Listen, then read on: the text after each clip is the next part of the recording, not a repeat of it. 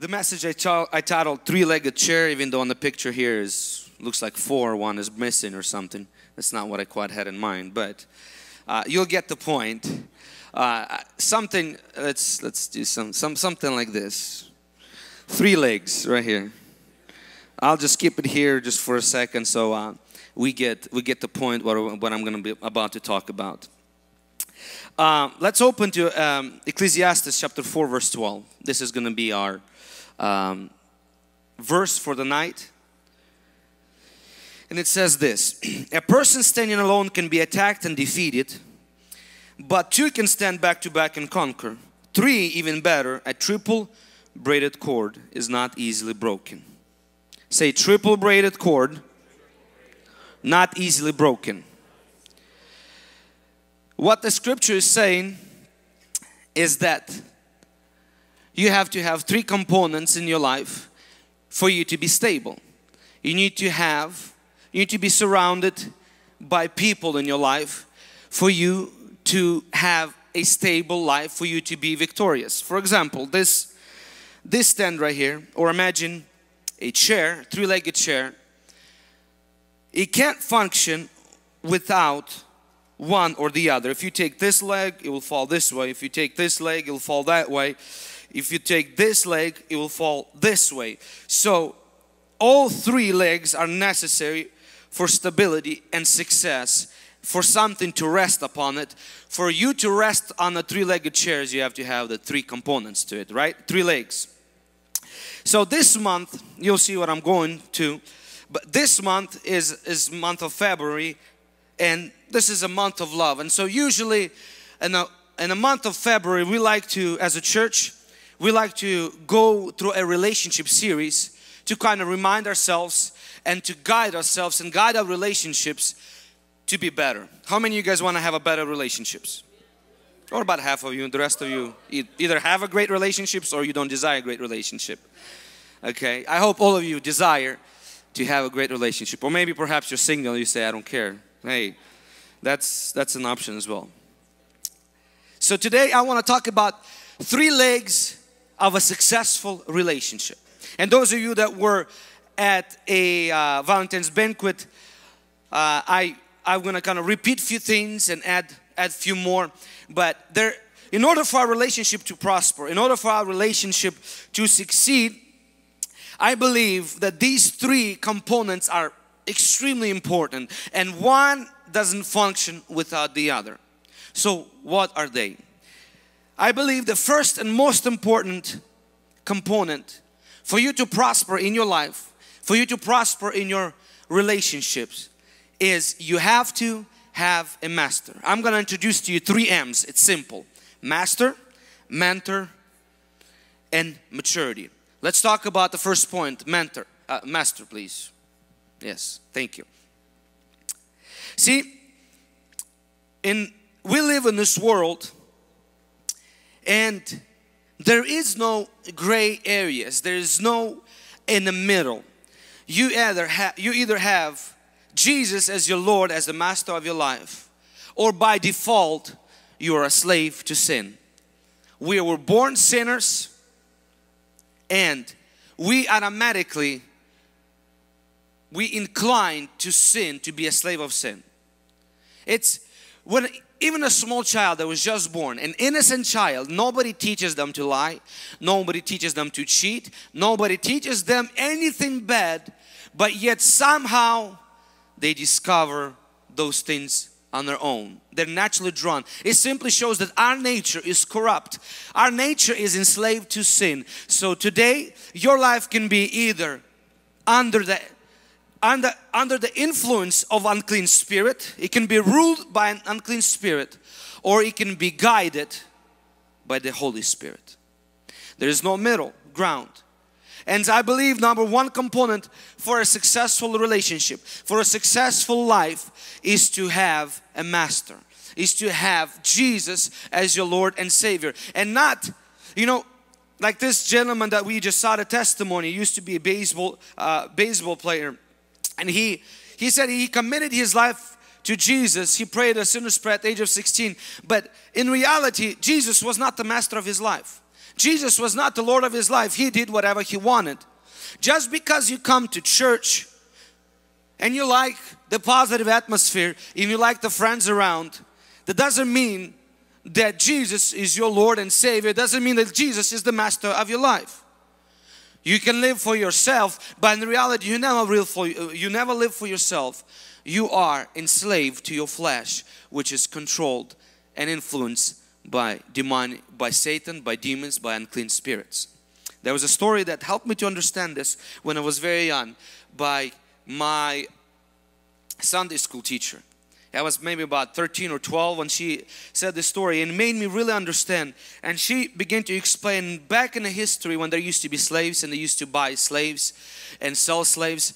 There was this gentleman, they came to the market to buy a slave, and he bought this slave. Then the previous slave owner brought that slave out to him in chains. He took him and they started walking out of the marketplace where they were selling slaves. And when he turned around and asked to the slave, "What is your name?" the slave spit in his face and said, "I hate you." And so then the new master, he unshackled, he wiped his spit away. He didn't respond in anger or anything. He wiped the spit away. He unshackled his chains. He dug into his purse. He gave him the papers of freedom and said, "You're free to go." So the slave was baffled. He was expected to be slapped and beaten for what he just did, like he was with his previous owners. He was confused. At first he was lost for words.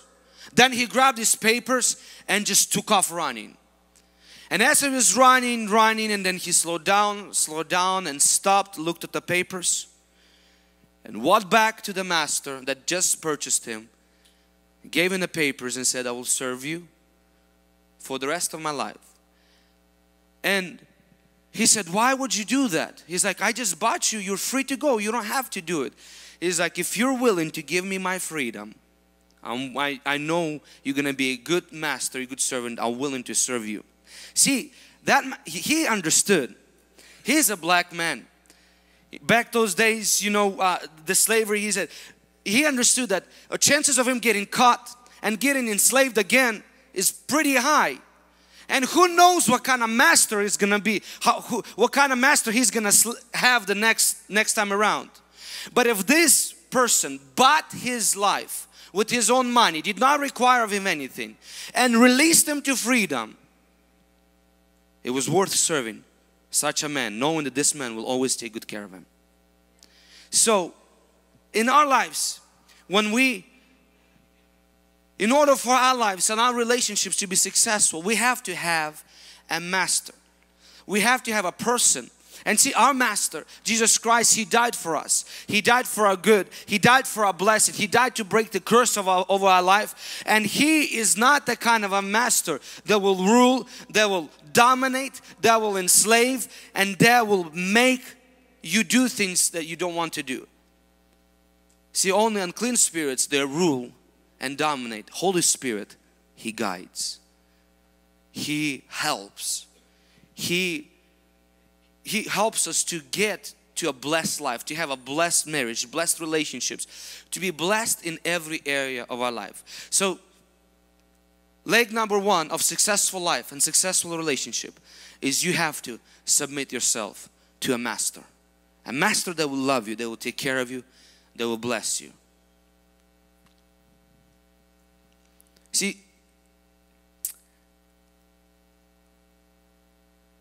God is love. And the second reason why you need to have a master in your life, why you need to have God in your life, why you need to have a relationship with God, is because if you to give love, which is a foundation for every relationship, every marriage, you have to get love somewhere. We as human beings, we're not capable of producing love on our own. We are dependent on God who created us. And since He is the source of love, unless we have a relationship with Him, unless we have a continuous fellowship with Him, unless we spend every morning with Him so that we can draw love from Him, then we won't be able to give any love. So if you want to have a successful relationship, you have to have fellowship with God. You have to have a real, genuine relationship with God so that you can draw from Him, so that you can give to your spouse and to the people around you. Married couples that pray together, they stay together. There's a study that's been done by State of our Union in 2011. It said that the rate of satisfaction in marriage is higher for husbands and wives when they both regularly maintain religious attendance and feel that God is in the center of their marriage. If you want to have a success, if you want your marriage to rest and not be broken, your first and primary leg you have to have a master. Say master. If you're single and you're looking to mingle and you're getting ready to get married, or you're looking for a spouse, Bible clearly calls us and tells us that we should not be unequally yoked. What does that mean? That means that you can't be in a relationship with a person who doesn't share your faith, because that relationship is missing that leg, is missing the leg of a master. That means Jesus is not the center of it. Whatever excuses you can make, well, he's a good person, he doesn't do this, she doesn't do that, you know, she has a great character, she got great looks, whatever the reason is, if Jesus is not our master, your relationship is doomed to fail. And so, first leg of a successful relationship is to have a master. Second leg of a relationship is to have mentors. Mentor. There are only two sources of learning in life. It's either mistakes or it's mentors. Mentors are less expensive. Mistakes are way too costly. If you get into a relationship that is, you know, being guided either by bad advice, or if you get in a relationship against the advice of your parents, against the advice of your pastor, your home group leader, you know, things that you go into a relationship that you shouldn't be in, or maybe it's not your time, or maybe just things that there are many red flags, and then you make that mistake, eventually you have to pay for that mistake with time, which you can't take back.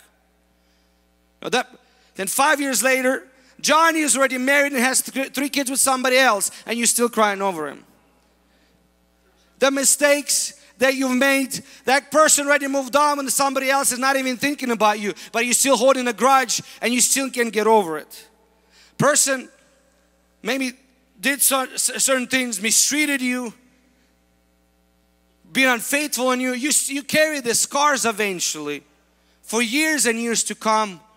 And the other person moves on and you don't even know. Mistakes are too costly. Mentors are cheaper. Choose to be mentored in your life. Choose to involve mentors in your relationships. You always have mentors in your life. It depends what kind you have. Bible says that bad company corrupts good morals. Bible spoke that thousands and thousands of years ago. Let me tell you something that Dr. Rose McDermott of Brown University in Rhode Island said. He said, a person's tendencies to divorce depends not just on a friend's divorce status, but also extend to his friend's friends. The full network shows the participants are 75% more likely to divorce if a person that they directly connected to is divorced. The size is affected to a people of the second degree of separation. For example, the friend of a friend is divorced, then you have a 33% chances to get divorced. And only the third generation, third degree of friends of friends of friends that have no effect. So the doctor from the university confirms what the Bible said thousands of years ago, that if you're surrounded by company, the statistic says that if you're as a married person, you have friends that are single and you are confined in them, you're more likely to get divorced because they'll give you advice as a single person. So you have to surround yourself by the right kind of people. You have to surround yourself by right kind of mentors. You have to allow people to speak into your life. And the way you allow people to speak into your life is by coming to church regularly, attending, listening to advice, to the message, to the truth that's been spoken, committing yourself to the mentorship in your home groups, to your leaders. When you are ready to enter into a relationship, get people involved, get pastors involved, get your leaders involved, ask for advice, be transparent, be open to them so that they can guide you in this area. And now, you know, in our church now it's popular to say I have a mentor. And it's a good thing. But a lot of times what that means is like I have a home group leader, but me and him we don't connect, or me and her we don't connect. You know, it just became a cool thing to say I have a mentor. Having a mentor doesn't help you. It's actually receiving and following the advice that will help you to stabilize your life and to receive a blessing in your life.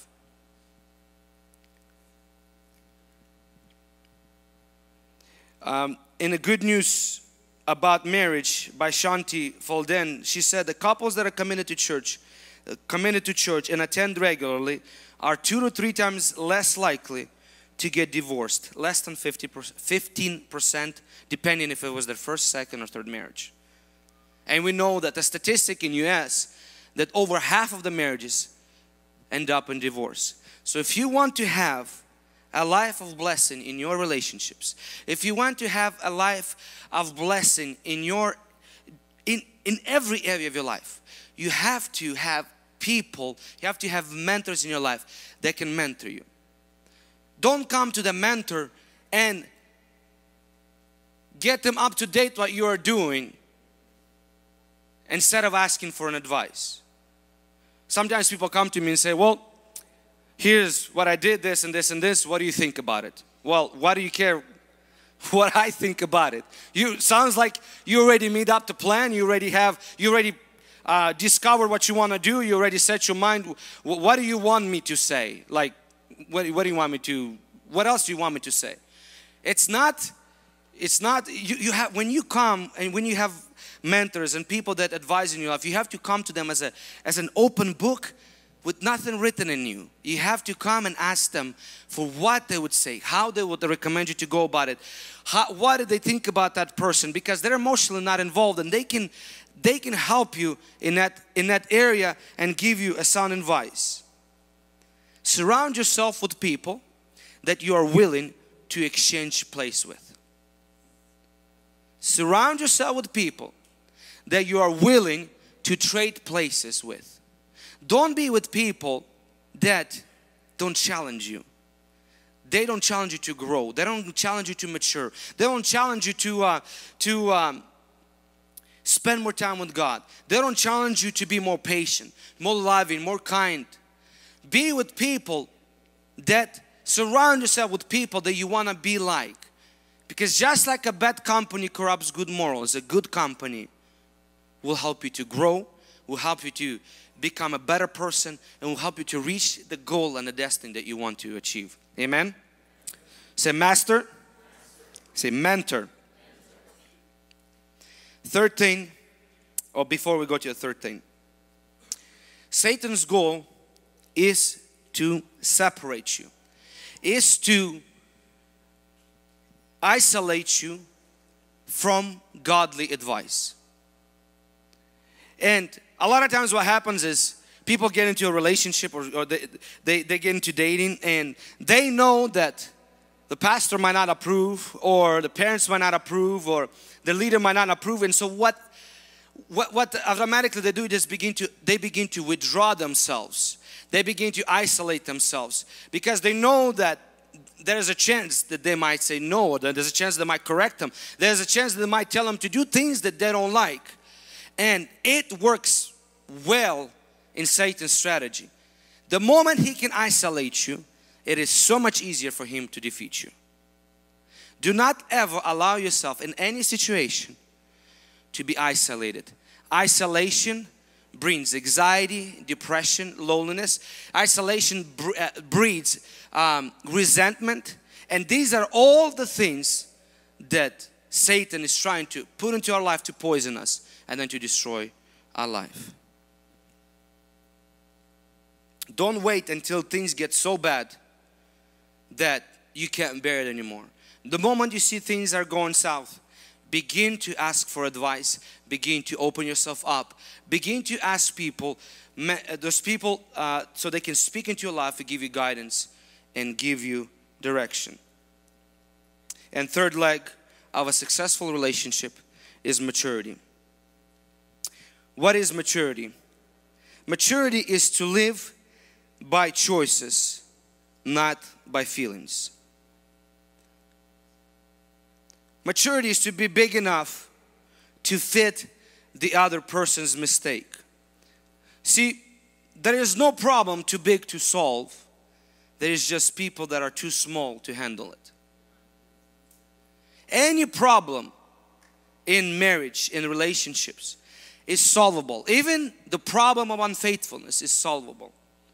There is a solution. With God, there is nothing that cannot be repaired and cannot be restored. Every problem, regardless how big it is, it can be solved. The problem is that the people are not mature enough. People are too small. Their hearts are too small to be able to fit others' person's mistake and be able to handle it the way God calls us to handle mistakes and forgive and move on. Maturity is being able to say sorry even when it's not your fault. Maturity is being able to see beyond the physical and see the spiritual root of things. This is probably the biggest thing you can mature in as a Christian. You have to understand that we live in a spiritual world where there is Holy Spirit that brings joy, peace, love, that brings kindness, goodness, faithfulness, gentleness, self-control. And there is unclean spirits, there is demonic spirits that bring depression, anxiety, that bring lack of control, that bring unfaithfulness, that bring roughness and anger. And so when things begin to get rocky in relationships, it takes a mature person to stop and instead of fighting the other person, instead of fighting an issue, instead of fighting the fruits, begin to see the spiritual aspect. Begin to see that behind this fight, behind this anger, behind this depression, behind this anxiety, there is an evil spirit. And it needs to be dealt spiritually. It needs to be renounced and cast out. And then there can come the Holy Spirit who can bring love, joy, peace, harmony, and restoration. It takes a mature person to be able to see beyond the physical and see into spiritual. See, maturity doesn't always come with age. Sometimes age travels by itself. And so when maturity is a choices that you make. It's not the age that you attain. Some people say, well, I'm just gonna wait till I'm 30 to get married, so that I can be more mature. No, maturity starts now. Maturity starts making decisions now. Maturity starts not when you're 30, is when you begin to take responsibilities for your actions and follow through on the words that you say. Say master, mentor, maturity. These are the three legs that your relationship can succeed on. If you're single and you're looking for a person, you're looking to get married, you're looking for the one, just a couple things of advice. When you look for the other person, look not at how much they make, look how mature they are. Always choose maturity over money, because maturity will get you money eventually, but money never brings maturity.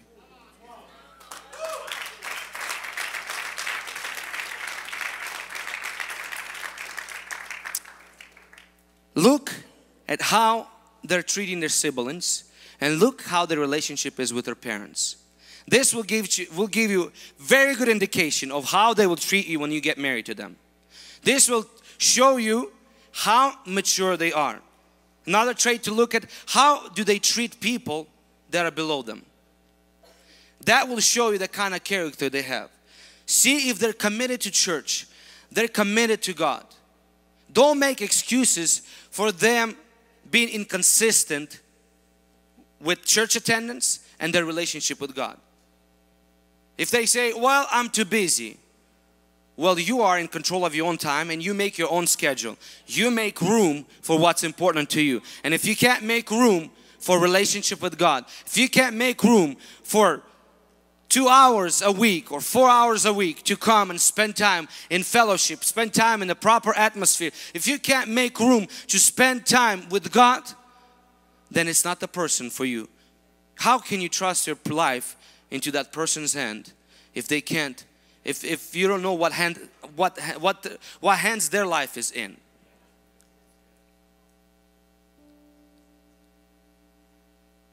So these three things that, you know, I've been married for 9 years now, and going on 10, and you know, these three lessons that I've seen in my life, how they helped me, and I've seen how when I removed one of these legs or lost one of these legs, how they really brought my life down. And I want to tell you that if you have a strong relationship with God, if you have a strong fellowship with God, it will always help your relationship. Because you can ask my wife that she receives the most nicest text messages from me, and most sincere apologies when I messed up. That usually happens after the time I spend with God, and God convicts me and say, you know, you better go make things right with her before you come and talk to me. And Apostle Paul says that in the scripture, says that to have a good relationship with our wives so that our relationship with God will not be hindered. Because if we can't, Bible says, if you can't love your neighbor that you see, how can you claim to love God that you don't see? And so when you have a relationship with God, when God is the center of your relationship, of your marriage, if you're looking for a person and you're looking for the other person that they have, God is the center of their life, I tell you that you will not lose in your life. You will not lose in your relationship. Even with when hard times will come, when God is a foundation of your life, there is nothing that can be fixed. And when you have mentors, allow them to speak into your life, allow them to guide you, allow them to lead you to the right decision in your life. Help them, allow God to use your mentors to speak to you. Some people say, well, I don't need anybody, you know, God speaks to me. Well, if you look through the Bible and how God spoke to people, most of the time God spoke to people through prophets, pastors, leaders and mentors. And if you don't learn how to submit yourself to the pastor, leader, mentor, your parent, God will not speak to you. I can guarantee you 100%. Because first you have to show humility and respect for the authority that God said before God begins to speak to you directly. Submit yourself to mentorship and make a choice today, regardless of the age you are at, regardless if you're married or single, it's never too late to start growing up, to start maturing, to start living by the choices, not by the feelings, to start living according to the Word of God in Jesus' name. This is what it takes to be successful in life in every area. It applies not only to relationship, in every area, but specifically in relationship. You have to have a master, you have to have a mentor, and you have to mature in Jesus' mighty name. Did you receive something this evening, church?